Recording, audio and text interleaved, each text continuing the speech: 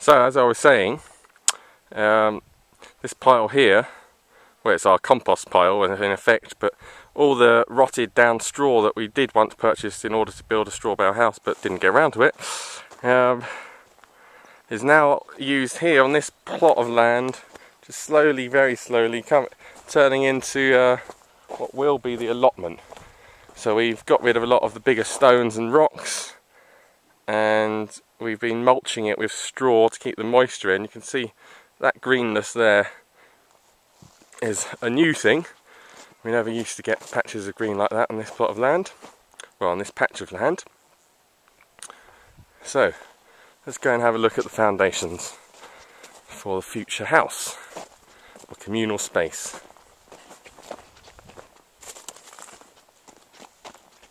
We can go via what's the beginnings of a new composting toilet. So here we've got a hole that we've dug into the side of a slope with a dry stone wall. The first dry stone wall I've helped build. Fairly amateurish. Most of the stones came out of the hole we dug. The rest of them are all from the land, not from far away. Doesn't take long to find stones here. The plan for this is pretty much to build a little wooden hut over it with a toilet inside. And in there, depending on, we might put a couple of wheelie bins, which will turn into the composting toilet system. Have a look over here. This orientation, there's the hut that we looked at earlier, and the dog kennel, old dumper, water tank up there. Here are the foundations for the main building. We've been here for quite a while, but with no one actually living on the land, things happen in kicks and starts.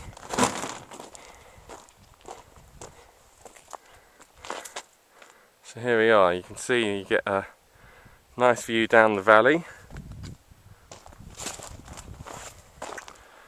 That way, which is pretty much east.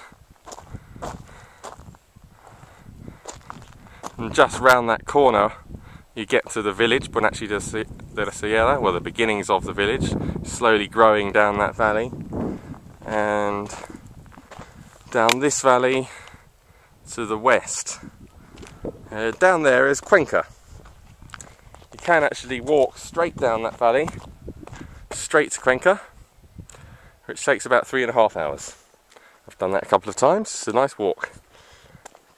Right, let's go and check out the shower. Now, it's fairly basic, as you can see. It's a breeze block shower. I think we found these breeze blocks, a pallet of them on the side of the road or something. Not sure exactly what the story was. Some nice little shelves there. You put the pipe over the top, which comes down from the water tank. Here it is. Here's our sink for washing up and what have you. It makes a very nice shower.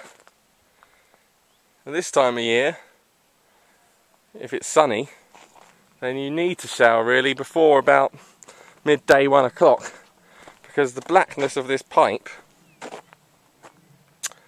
heats up the water rather effectively. And after about noon, 1 o'clock, the water's scalding. Way too hot to have a shower. There's an old bath we've got. If you want to have an outdoor bath, you can plug that up and fill that up with water. Very nice. Let's go and check out our existing compost toilet. A few years ago we came out here, the original goal being to build a compost toilet much like what will be going on top of the hole where the stone walls are, but we didn't plan enough, and really we just wanted a holiday. But we also needed to go to the toilet, so one day myself and Ollie and my dad John and Matty, friend of Ollie's, knocked together this beautiful little composting toilet, somewhat of a throne. There it is in all its glory. Now underneath there, we've dug out a hole, on top of which is sort of a bit of metal grating that we had, so a bit of found metal grating, and that keeps the shit and the piss and the straw, which you add on top,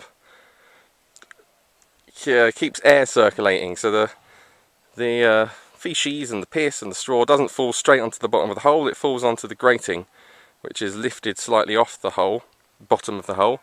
And then there is a bit of this was built quite a few years ago now, and it's just out to be weathered, but it's lasting quite well. That ventilation tube goes down to the bottom of the hole, below the metal grating, so there should be a fairly constant flow of air through there. Because of course the most important things for an effective composting system are warmth, moisture, air,